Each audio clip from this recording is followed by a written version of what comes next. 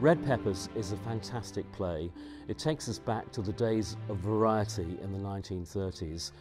Back then, the country's top entertainers moved around the country, going from one town to another, one theatre to another, performing their routines to sell out houses. They were the pop stars of the day. They were household names. They earned big money.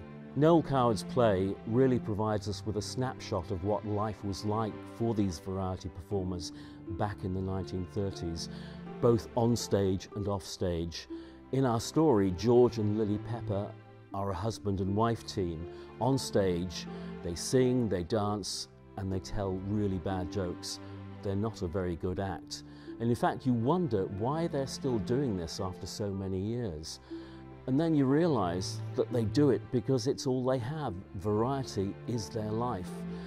And you know exactly where they're going to be a week from now, a year from now.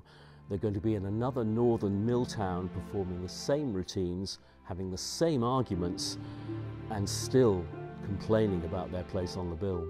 Well, it's certainly been a challenge for the cast because of the need to perform these 1930s style routines, the song and dance and the comedy patter, which was the essence of the act performed by George and Lily Pepper.